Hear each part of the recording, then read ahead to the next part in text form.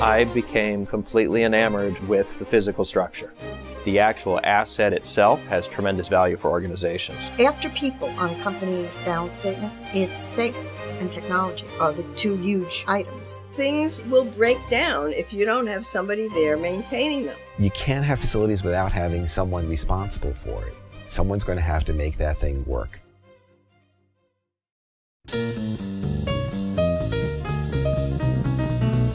That's a really difficult question. There are many, many definitions of what is facility management. It's very inconsistent, company to company and city to city. And no one seems to have a clear-cut, absolute, like, this is what it is. It's difficult to describe because it touches upon so many different professions. Facility managers are responsible for making the whole space work. They will oversee the construction. They will oversee the selection of furniture. They will work with the selection of vendors who will provide services. Mailroom, print shop, reception, conference planning and scheduling. Whatever the company is buying, the facility manager has a role to play. You may be doing a construction project. We will work with architects and engineers in order to meet the goals of the organizations we work with. They'll go out with a broker to take a look at space. They'll evaluate it before they start to bring in the senior management. You're part of a team, so if you're getting ready to move to a new location and the president says, well, I want it to be all glass and metal, and you say, yeah, we can work with that. However, what do we need to do for the staff who work there, and what's the organization all about? I definitely feel that it's customer service.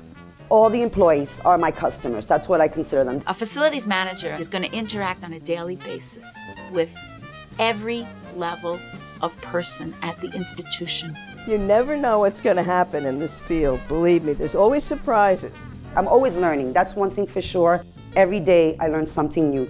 There's never 2 days alike, because while you're taking care of a physical environment, you're basically serving the people within that physical environment. Anything that can go wrong will at some point in time. These are people who like challenges. These are people who don't want to sit behind a desk and really address how do you sit there and work with a sales force to provide them with an environment where they'll go out and sell more and make the company even more successful. Facilities management per se is to make sure that the people are in place and the resources to make the place conducive to the mission. People needed to know that when their boss wants something, that the little services that we would all take for granted are going to be there. And you become part of such a greater thing.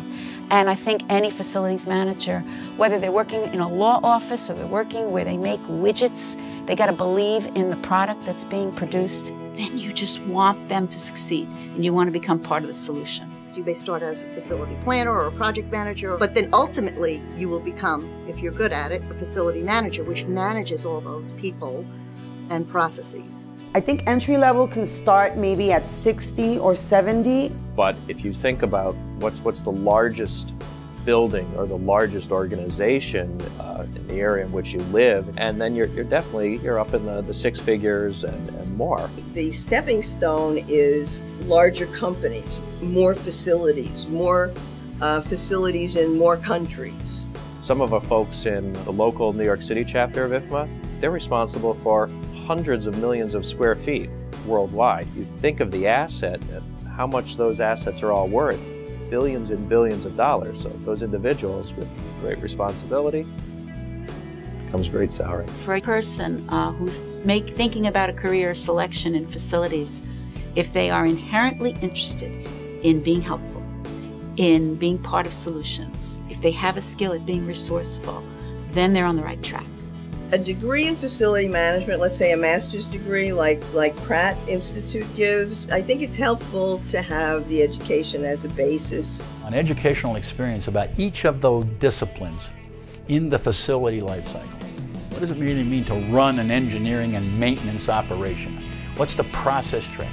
What does it mean to design and build buildings? How do you manage billion-dollar projects to conclusion?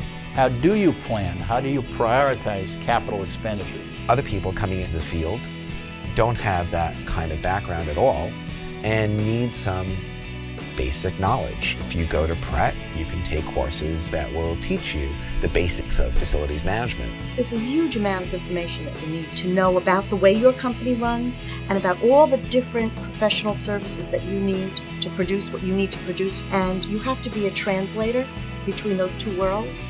That's a very challenging position to be in, and I think it takes a lot of skill to do it right.